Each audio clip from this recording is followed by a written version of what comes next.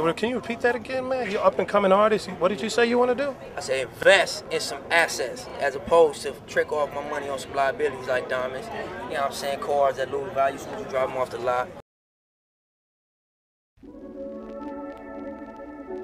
Tupac of my generation. Young black nigga trapped and he can't change it. Know he a genius, he just can't claim it. Cause they left him no platforms to explain it. He frustrated, so he get faded. But deep down inside, he know you can't fade him.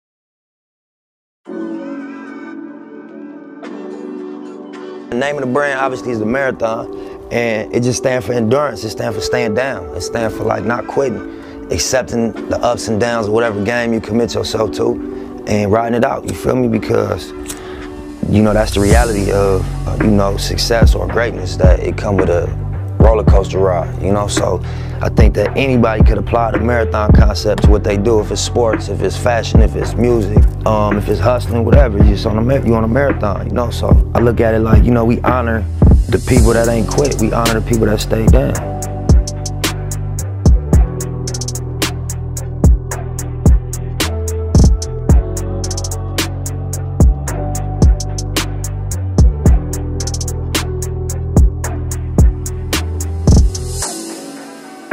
Also, I wanted my message to impact gang culture. I didn't want to preach to the choir, but I wanted to be able to say, you know, I'm one of you, and where I'm gonna go, wherever I end up, you're gonna know that you can end up there too.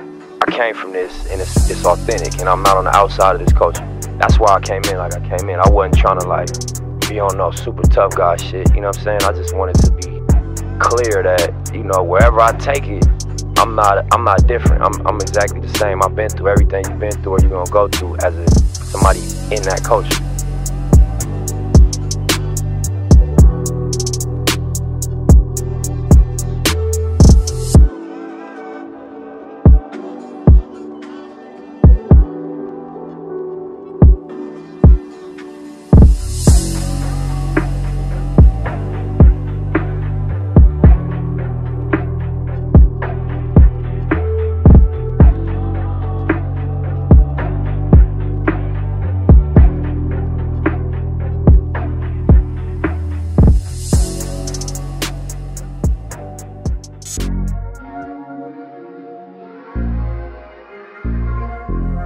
My mentality when I do start to be like, damn, this is a lot, you know what I'm saying? It's just like, you know, that's what it's supposed to feel like.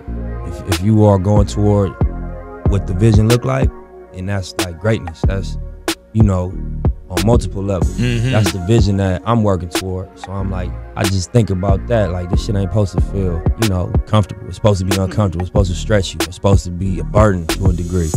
And you gotta, you know, wrap your mind around that and accept it and embrace it, and you catch some wisdom off of that. Oh man, I don't know, that's a hard one. I would probably say just be more fearless. You know what I mean? I got all my radical moonshots have defined me.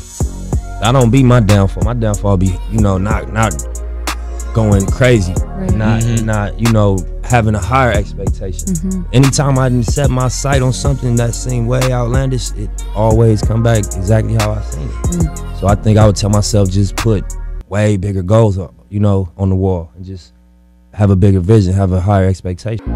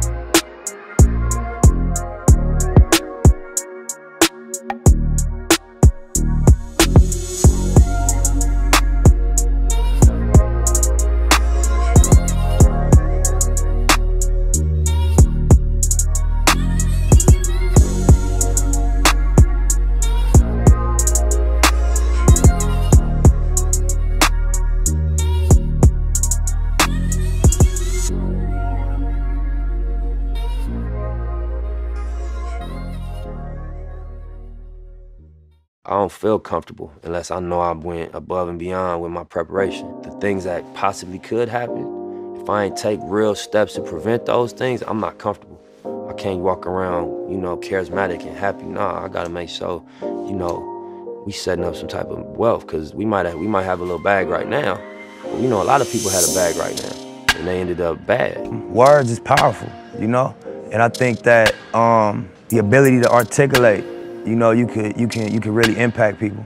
I think as human beings, everybody has a natural gift and a natural passion, but then you go outside and you get influenced and you feel pressure from what's going on outside. And so, you know, I read one time, like, would you rather be at war with yourself and at peace with the world, or at peace with yourself and at war with the world?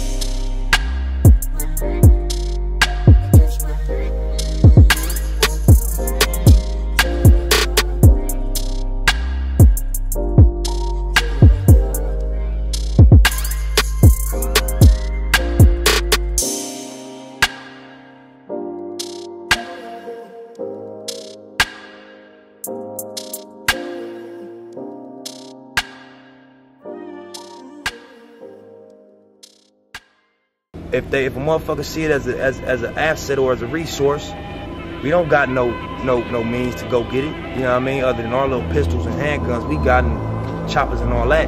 These niggas got millions of dollars, institutions set up, like the LAPD, like the feds, like the FBI. All this is their army, and their army make it to where you can inflict your will.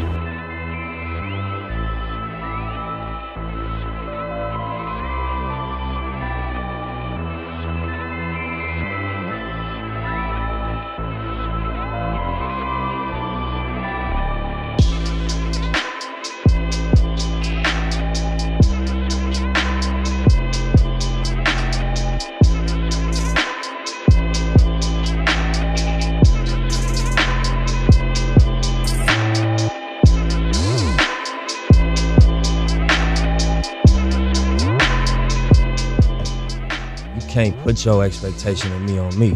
I'm me, you feel me? And you're not gonna ever make me feel bad for it.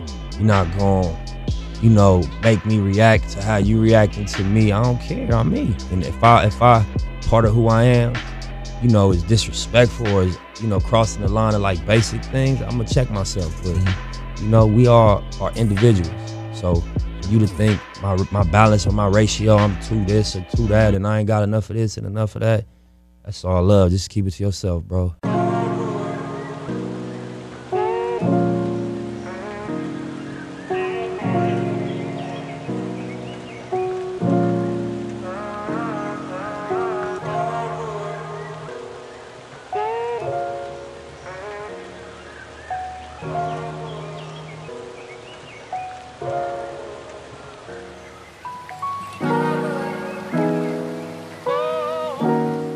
I think, you know, thoughts is powerful in all facets. Because even my career, even my life, you know, things end up turning out exactly how I visualized them. Not in this time frame I expected. You know what I'm saying? You always want shit to happen overnight. But, you know, I just had clear visions. And your thoughts powerful. That shit, you know, come to life if you stick to your script.